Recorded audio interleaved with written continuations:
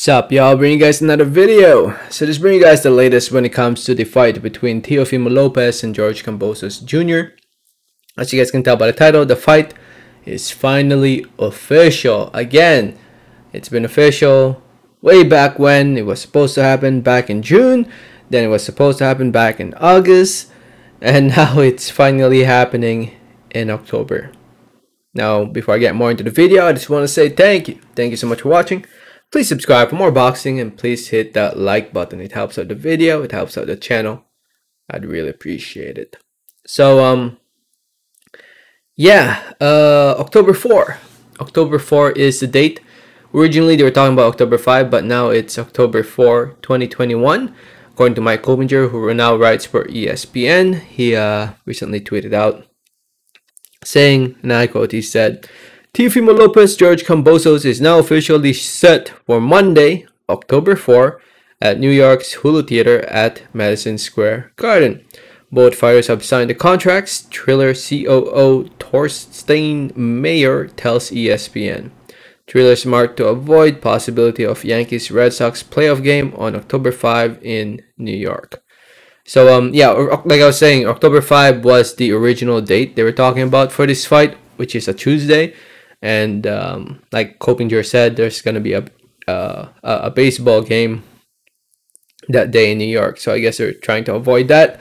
And now instead it's going to be on a Monday, which is very unusual. Very, very unusual. Usually it's a weekend. You know, Saturday, Sunday, Friday, Saturday, Sunday. But now we have Monday. Monday.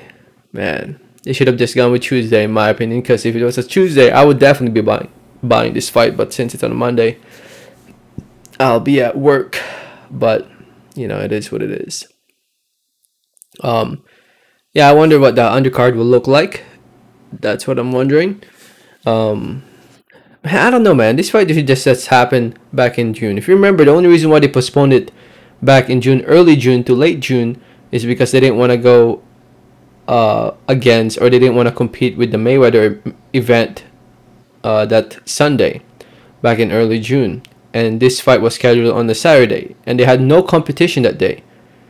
No competition, no fights going on that day, but they decided to postpone it.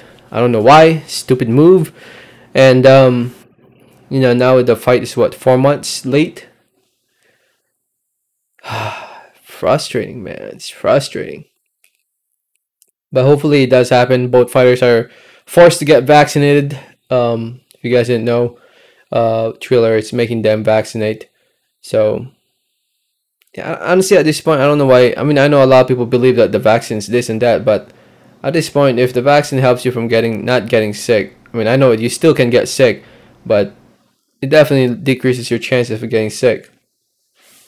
Might as well just do it to avoid getting sick, so that you can get paid big money instead of getting postponed and possibly not fighting. It's a good thing these two are still fighting, because if I remember correctly, there were some talks about it not happening.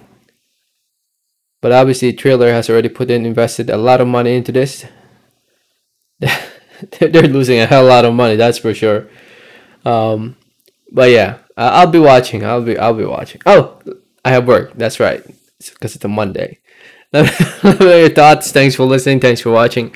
And like always, have a great day. Alright, thanks.